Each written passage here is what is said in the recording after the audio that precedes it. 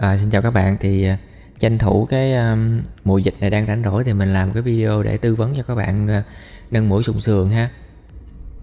Thì nếu mà các bạn cái mũi của bạn á, mà nó thấp cái phần sống này thôi á, thì mình chỉ cần nâng cái phần sống này thôi.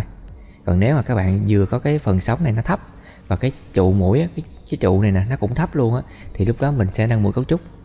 Thì khi mà các bạn chọn mũi nâng mũi á, thì mình có nhiều chất liệu để làm, chất liệu tổng hợp gọi là chất liệu tự trong cơ thể của mình.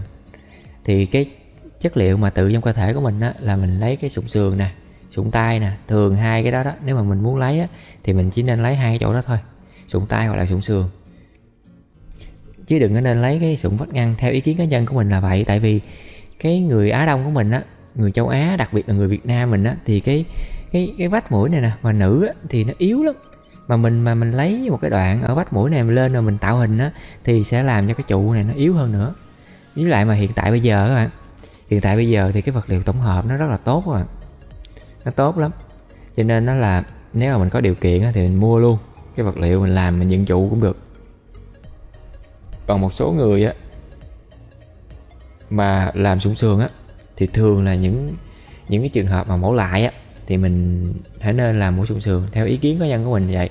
Thì cũng tùy thôi, thì các bạn thôi. Có những người mà chưa mổ lần nào làm sụn sườn cũng được. Ở đây sụn sườn là chỗ này nè các bạn. Đó, mình thấy không, cái khung xương sườn của mình nè, thì ở đây nó có mấy cái sụn nè, mấy cái sụn nè. Đó, thường mình sẽ lấy số 7, sụn sườn số 7 mình sẽ ưa lấy nhất, lấy một đoạn này đi. Đó. Rồi, nhưng mà nếu mà mình muốn làm lấy sụn sườn đó, nâng mũi sụn sườn đó, thì bắt buộc mình phải chụp một cái phim X quang trước mổ. Để làm chi? Để mình coi cái sụn chỗ này nè, nó có thành xương hay chưa, nó có cốt hóa hay chưa.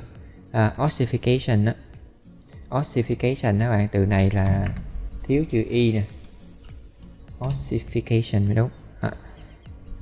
Thì mình chụp phim X quang không phải mục đích là mình coi có tổn thương phổi hay không, mà mình coi cái sụn sườn này nó có bị xương hóa hay không á, cốt hóa hay không á, để mà mình mổ. Tại vì có những trường hợp á mà mình không có chụp X quang trước mà mình mổ ra xong cái nó xương hết trơn mình không có xài được. Thì mình biết đó là cái chuyện mà xương hóa đó, cốt hóa đó, thường nó bắt đầu từ tuổi 30. Bắt đầu từ 30 tuổi là bắt đầu nó sẽ có cốt hóa. Nhưng mà cũng có một số trường hợp đặc biệt là ở những người trẻ hơn vẫn có hiện tượng cốt hóa. Cho nên đó là mình cần chụp cái phim X quang trước các bạn. Cái này nó thiếu chữ y, ossification mới đúng. Rồi, đây là một số hình ảnh mà cho thấy lấy sụn sườn nữa các bạn.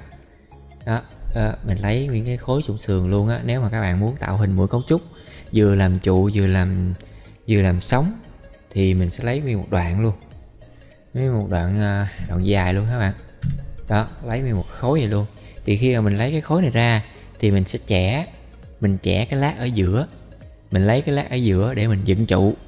Tại vì cái lát ở giữa đó thường nó sẽ thẳng, chứ còn nếu mà mình lấy cái lát mà nó ở bên hông này nè thì nó sẽ cong các bạn, nó cong.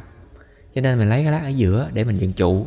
Còn các cái lát còn lại đó thì mình sẽ làm thành những cái lát nhỏ, rồi mình tạo hình cái sống mũi. Hoặc là mình cũng có thể nghiền thành bột rồi mình bơm vô thì cũng được. Mỗi cách nó đều có cái hay cái dở riêng. Và khi mà mình đến nâng mũi á, thì mình sẽ tư vấn cụ thể hơn. Bây giờ mình sẽ nói những cái thuận lợi. Những cái thuận lợi là của cái nâng mũi sụn sườn này á, là thứ nhất á, cái sụn sườn á, cái khối lượng nó rất là nhiều. Nó rất là nhiều. Cho nên á, những người phù hợp, những người nào mà đã làm nâng mũi rồi, đã sử dụng sụn tay rồi, bây giờ hết sụn rồi, thì mình sẽ lấy sụn sườn. Cái thứ hai là mình có thể lấy ở nhiều vị trí. Ví dụ như mình lấy ở chỗ vị trí số 4 rồi, thì mình có thể xuống cái vị trí số 7, số 8, số 9, số 10. Nhiều cái chỗ mà mình có thể lấy. Và cái thứ ba là nó phù hợp như cái ý trên mình đã nói rồi, phù hợp cho những người mà mổ mũi mà sửa lại á. Thường những người mà đến mình mổ sửa lại á, thì mình sẽ dùng sụn sườn. Tại vì lúc này á, những cái lần mổ trước á, thường ta đã xài sụn tay rồi, bây giờ hết sụn tay rồi thì chỉ còn có cái là mình lấy sụn sườn thôi. Nếu mà những người đó muốn dùng cái sụn tự thân của mình, tức là dùng những chất trong cơ thể của mình mà không muốn dùng những chất tổng hợp thì mình sẽ lấy sụn sườn. Nhưng mà nó có những cái khuyết điểm là gì? Là vì ví dụ như bây giờ á, nó sẽ có một cái thay đổi hình dạng sau khi phẫu thuật. Ví dụ như là mình lấy cái sụn sườn ra, đúng không? Mình chẻ một cái lớp thẳng nhất để mình làm trụ, rồi những cái còn lại đó thì mình làm cái sống. Thì sau khi mình làm, mình thấy cái mũi nó thẳng tắp, nó đẹp dữ lắm.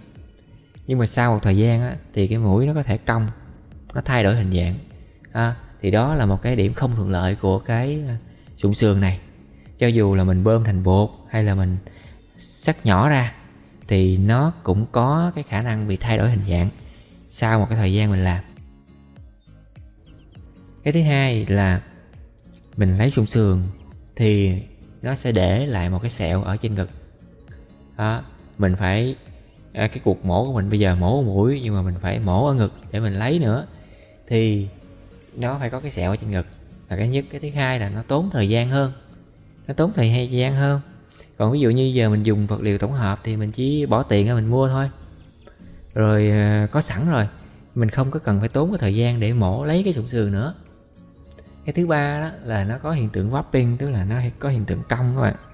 Cái sụn sườn á, như nãy mình đã nói rồi, mình mổ ban đầu á, mình cắt cái lớp giữa là cái lớp thẳng nhất, nhưng mà sau một thời gian á, cái trụ đó nó có thể cong. Đó là đặc tính của sụn sườn thôi. Rồi đó là một số cái ưu khuyết điểm của cái sụn sườn ha các bạn.